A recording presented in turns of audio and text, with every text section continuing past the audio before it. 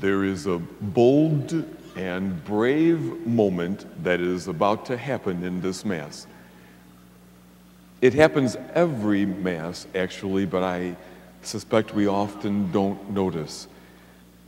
But if you are finding yourself today broken, suffering, or knowing some sort of heartache, and you are awake to this moment, you might find it shocking.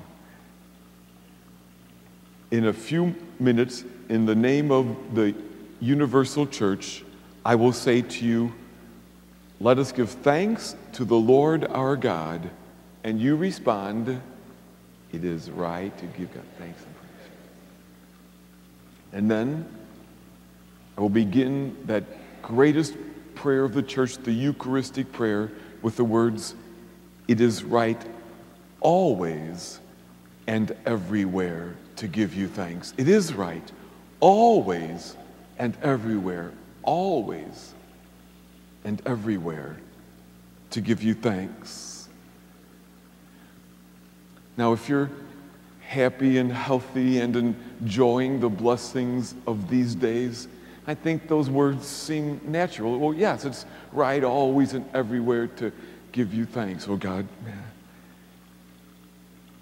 But if your life is hard now, or you feel heartbroken or frightened, what must it be like to say those words then? And every time we celebrate a funeral and I see a family sitting here in the front pew next to the body of a loved one, and I say, let us give thanks to the Lord our God, and I hear them say it is right to give God thanks and praise, I wonder what it must be like for them. You want me to give God thanks now?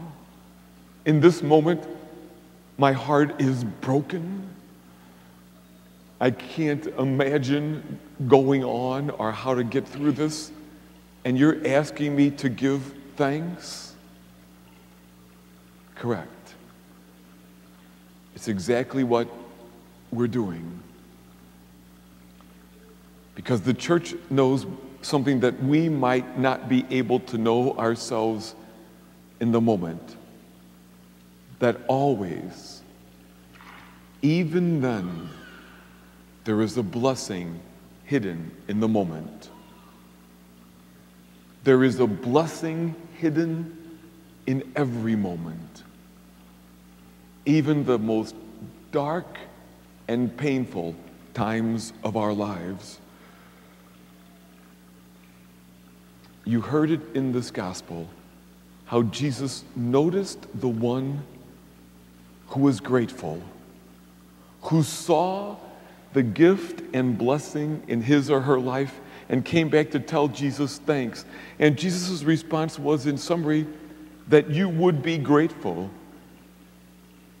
is what will heal you. It will make you whole that you knew to come back and give thanks. My brothers and sisters, is it not true that there are some people, and we probably all know them, who seem to make it their life's habit to look for what is wrong in every moment? And you know, if you look for something to be mad about or complain about, you'll find it. There's always something to be mad about if you want to be. But I hope you also know people like I do who have done the hard work and learned to look for the blessing hidden in every moment, both the obvious times and the difficult times.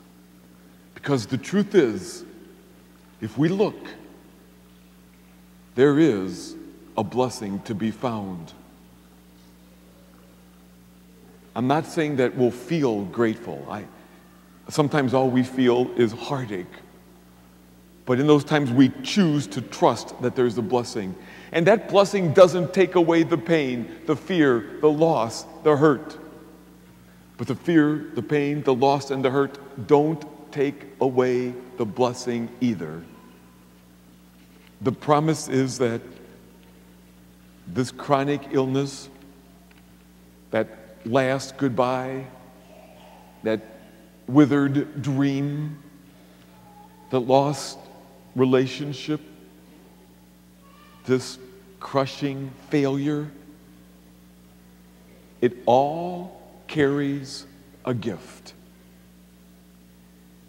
And if we keep searching, I believe the day comes when we can say to God, I thank you for the gift that I found in that loss. There is something of me that loves bigger or better than I could have had I not known that pain. That's the promise.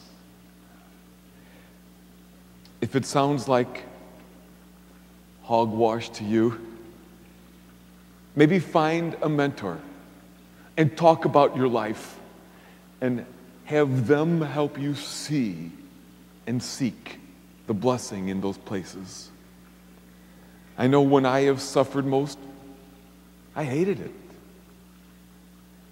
But I tell you in all honesty that in my every loss or failure or pain, I have found a blessing there as well.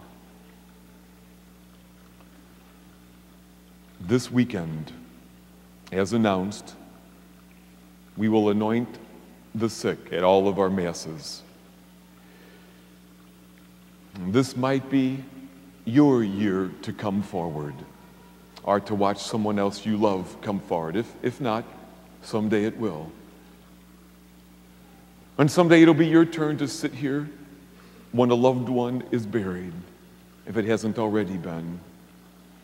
And it might even be that this day you come here with a heart burdened with loss, or fear, or failure, or heartache. And you will hear that invitation. I will say, let us give thanks to the Lord our God. And you will respond, even if you can barely choke the words out through your tears.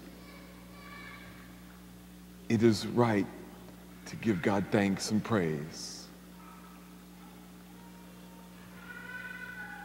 And it will be right to do so.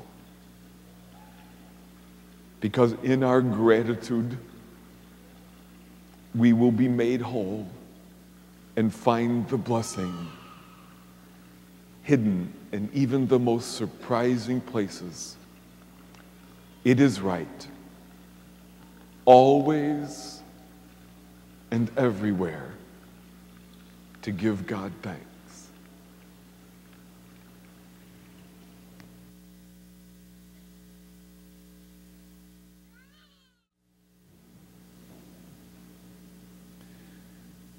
Well, hello, old buddy. Knock, knock. Knock, knock. Oh, I'm supposed to do a knock, knock? Okay. Knock, knock. Who's there? Ophir. Ophir? Ophir who? Ophir 5. Sound familiar, sound familiar. Ah, Ophir 5, the Rams. I see. Okay. There. Okay. Stinks? Yeah. Okay. It's no fun losing, is it, Big Al? Well, Big Al, you know what I would suggest? I would suggest that there is a blessing even in losing. Well, Big Al, you don't like to lose, do you? Duh, I know. I never like to lose either. But here's the promise from Jesus, that there's a blessing hidden in everything. Whoa, Big Al. Even the hard times, even the scary times. Draft pick, not just a better draft pick, okay?